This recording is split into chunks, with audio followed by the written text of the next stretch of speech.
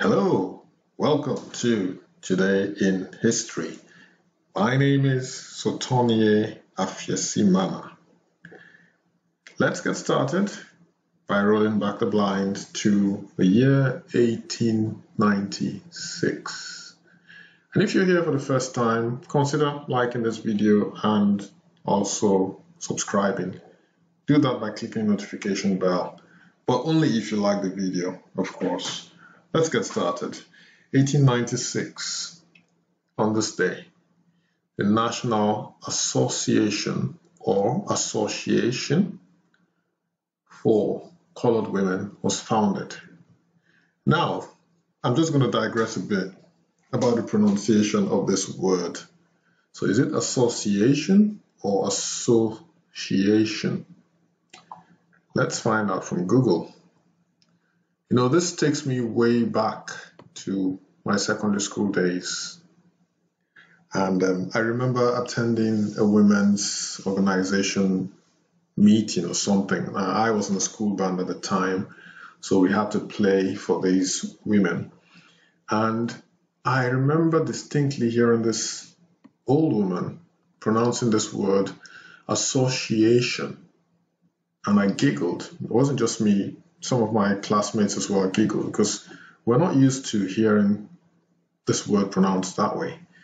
And interestingly, my English teacher was nearby within earshot and heard our giggling.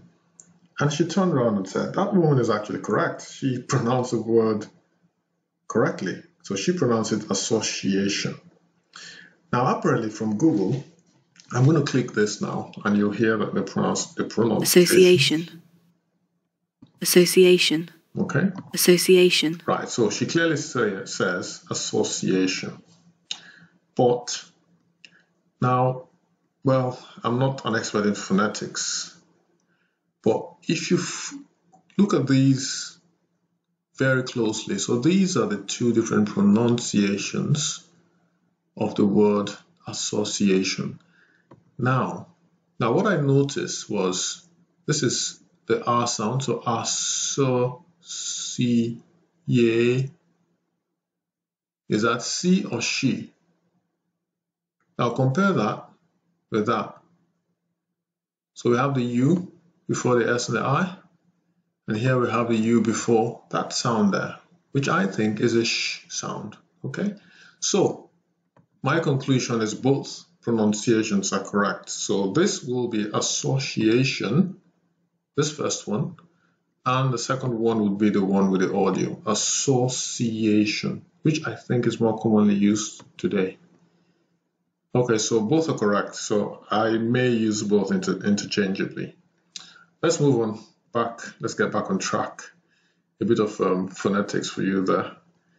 So this association was founded by Mary Church Terrell on this day in Washington, D.C.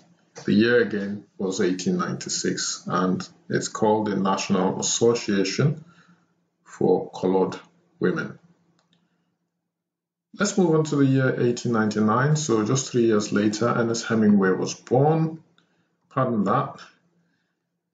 Ernest Hemingway, born on this day in 1899, is a U.S. novelist and Nobel Prize winner. He's the author of more than 15 books, which I counted on Google, including For Whom the Bell Tolls, The Sun Also Rises, Islands in the Stream, The Garden of Eden, and many others.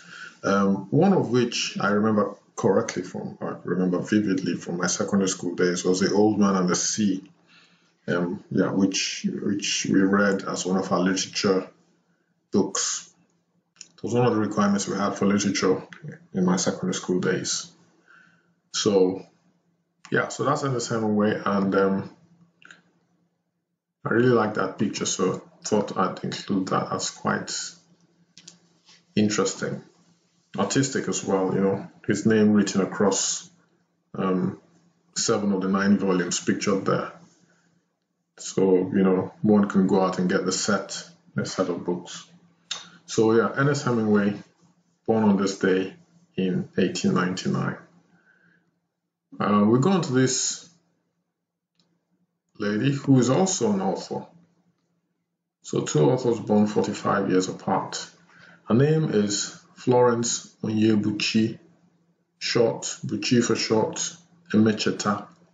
She's Nigerian of the Igbo tribe, and she's an OBE as well. So an OBE simply means Order of the British Empire. So essentially she was honored by the Queen of England.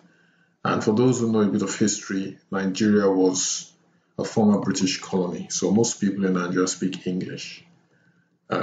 She also spent most of her years in the United Kingdom.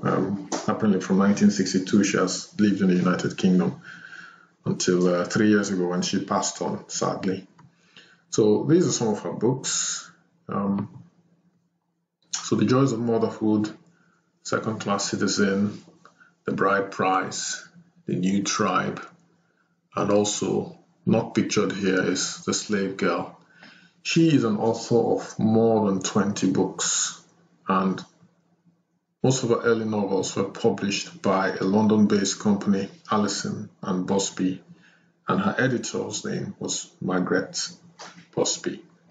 So that is Buchi Emecheta, who was born on this day, another author, this time of Nigerian extraction. Let's move on to the next. 1954, 10 years later, we are in the countries formerly known as North and South Vietnam.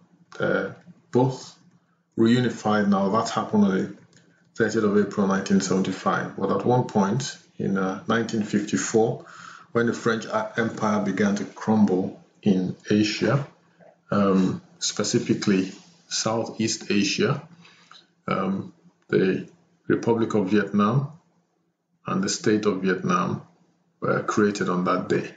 The Republic, I think, was North Vietnam, and the state was South Vietnam, State of Vietnam. So commonly known as North Vietnam and South Vietnam as pictured here, but they're now both one country. Next item was in the year 1957, so 3 years later, and we come across Althea Gibson again. I did feature her in one of my videos, or a few videos ago. I will try my best to put a link on this one. Hopefully I don't forget. I'll take a note of that, and if I have the time, I'll put a link so that you can watch that video as well.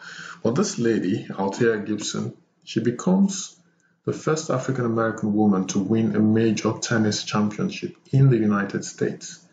She was born in Clarendon County, South Carolina on the 25th of August in 1927 and sadly died on the 28th of September 2003 in East Orange, New Jersey at the age of 76. So 1957 on this day, she becomes the first African-American woman to win a major tennis championship. Her name again is Althea Gibson. The year 1970, so 23 years later, and we are in Egypt. The Aswan High Dam completed after 11 years of construction. It's constructed across the Nile, and obviously it was to end the cycle of flood and drought in the Nile River region. Although it did cause some problems, some environmental problems, controversial environmental impact, it says here. But well, with every step that one takes in life, every step that a government takes, there are pluses and minuses. As long as the pluses outweigh the minuses, then I guess it's worth it, So that's the dam, the Aswan High Dam, which was constructed or was opened on this day in 1970 after 11 years of construction. It's a tremendous source of renewable energy and obviously provided irrigation as well. Without it had its pluses and minuses, but the pluses in this case, in my opinion, outweigh the minuses. Okay, so 2005, last but not least, on this day, second attempt at a London underground by terrorists. Yeah, but thankfully that didn't succeed. So this is one of the underground stations in London, Warren Street underground. So these terrorists who had previously killed 52 people 2 weeks before attempted another terrorist attack in London, but this did not succeed. Thankfully, none of the bombs, the 3 bombs that were placed or set up, exploded, which I think was a miracle. It had to be, because I mean, 3 bombs, none of them exploded. That was really lucky. It was lucky for Londoners. So on that note, I end this video today in history. We should all be vigilant. It just reminds me that the threat of terrorism is still very much around. We should all be watchful and go about our businesses in an orderly fashion. And if we see anything that's suspicious, obviously report it to the police, the law enforcement agents who can sort things out. Let's not be complacent. The threat of terrorism is still real in our world, unfortunately. On that note, I'll end it for Today in History. Take care, guys. And like I mentioned earlier, if you like this video, give me a thumbs up. It helps with the algorithm. And also consider subscribing so that you receive updates of my video uploads. Thanks again. Stay safe, guys. Have a fantastic day. Bye-bye.